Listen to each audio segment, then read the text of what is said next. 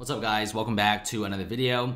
Got some pretty big news today, especially with Musk experimenting on some pretty wild things. We've been hearing some wild stuff from Tesla recently, and because they do a lot of ambitious products, because they like to take really aggressive steps forward, which is very different from other traditional car companies out there, this is why their market cap is so big to the point that if you combine all the other car companies in the world, it wouldn't even equal close to what Tesla is. We've been seeing some pretty cool stuff with Tesla, like the Roadster, Cybertruck, cars that we don't really expect. For example, a Cybertruck, everyone was expecting perhaps a regular truck that's fully electric, but it literally looks like something from a sci-fi movie. Now Musk is pretty serious about making the Tesla Roadster, this $200,000 electric supercar, hover with this rocket technology. This isn't anything super new, since Musk, if you check out this Twitter tweet from 2019, someone did ask about a Tesla Roadster hover test. Musk did say that maybe at the end of next year, but that's a maybe.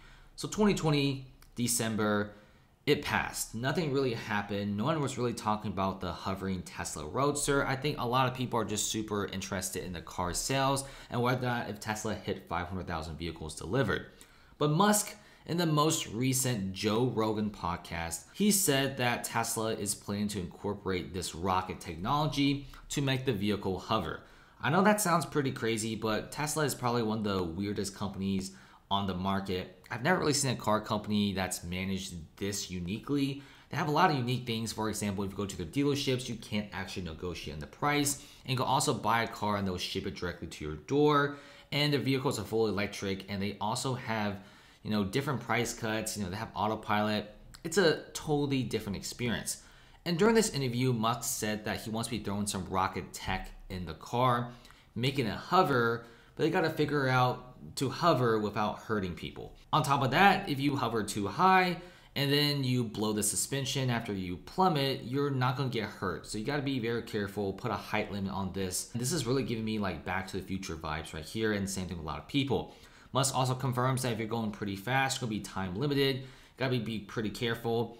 Hey, I think Musk and also Tesla could definitely be coming out with this vehicle very soon. I think he's pretty serious about it. I think when Tesla puts their mind into a specific concept, they could definitely do it. Plus, they have billions and billions of cash on hand and a massive market cap. So spending like a few $1 million just to get some SpaceX guys over to the Tesla team and make this hovering Roadster could not only be like a really cool thing, but could definitely be like a good publicity thing, because then Tesla will be landing on like the news pages of every single like engineering newspaper, even everyday news places like CNN, CNBC, etc.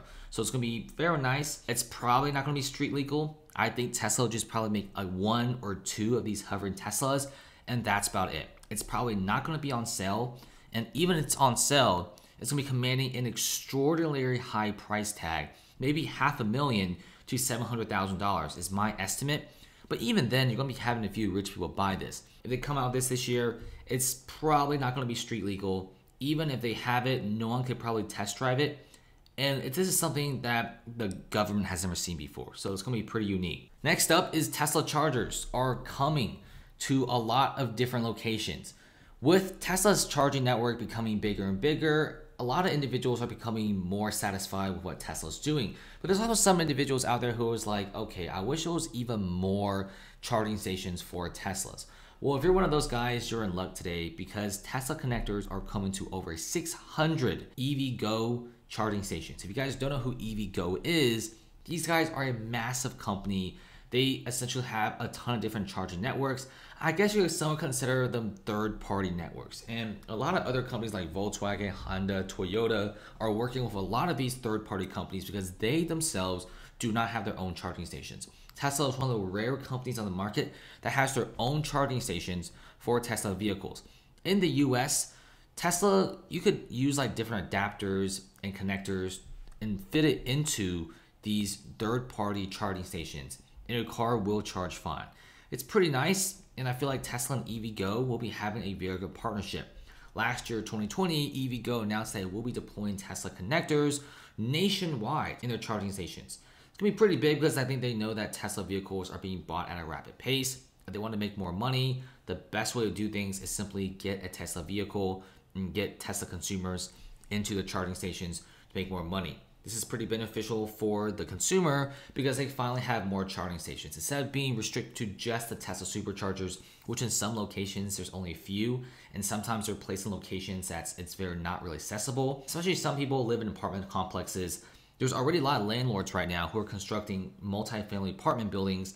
They are using EVgo fast charging stations and deploying them in the parking lots and the garages, which will definitely attract a lot of clients and also renters that have very high salaries, because you kind of have to be pretty rich to buy a Tesla Model 3, even though it's the entry vehicle. So it's looking pretty good for the car company. On top of that, Tesla is also expanding their own supercharging network and possibly even rent out their charging stations to other car companies like Porsche Taycan, BMW, Mercedes-Benz is coming with the EQ series. It's looking pretty appealing. And most of these car companies going electric are not focusing on battery production or charging stations. So far, Tesla has a factory right next to the Shanghai factory in China that only produces the supercharger V3 stalls. You heard that right. It's an exclusive factory that's not available anywhere else, not even domestically here in the US. It's a factory that literally only pumps out V3 superchargers, makes 10,000 superchargers every single year and deploys them in Chinese highways and cities, and eventually gets to a certain point where Tesla will start renting out these superchargers to other car companies like NIO, XPeng, Mercedes, etc. Musk has also talked a lot about how he really wants to do this because that will make Tesla not just a car manufacturer, solar company, battery company, autopilot company, also makes it more of an EV charging station company, and that's pretty appealing. Tesla got some ambitious projects coming up, and especially in the world of money, charging stations, batteries, they're doing pretty well. I mean, the market cap is pretty massive. If they really want to raise more capital, maybe do another stock offering, and who knows, the Tesla stock price is going up so high and so much to the point that they might even need to do another stock split because it's getting really close to $1,000. And I'm really curious to see how Tesla could pull off this Tesla Roadster. Now, a lot of the things that Musk talks about on Twitter and the things that he promises on social media usually comes true. Like a lot of times he talks about full self-driving beta, robo-taxis, different cars, variants, a cheaper variant, etc. Sometimes they're kind of delayed, but usually when Musk gives you like a specific date or a time frame, he does do it. And keep in mind that this is one of the few companies out there who are very ambitious, making electric vehicles when no one really thought serious about them. And I remember like a couple years ago, Tesla wasn't really a big thing. Their share price and market cap was super small. And now, I mean, they're about to hit $1 trillion market cap with so many different products. Really curious about what they're doing, and we should be seeing more autopilot updates on a constant basis. They're updating the full self-driving beta every 5 to 10 days, something like that. And we should be seeing more information on the Tesla Roadster. We're also getting more leaks about different Tesla variants, including an upcoming Tesla electric van, which Tesla themselves are pretty interesting in making. I think with Tesla making all of these different vehicles, we should be seeing them headed towards different markets like acquiring other small electric vehicles and perhaps making more logistics vehicles because the logistics industry is pretty profitable. Thanks for watching and comment below.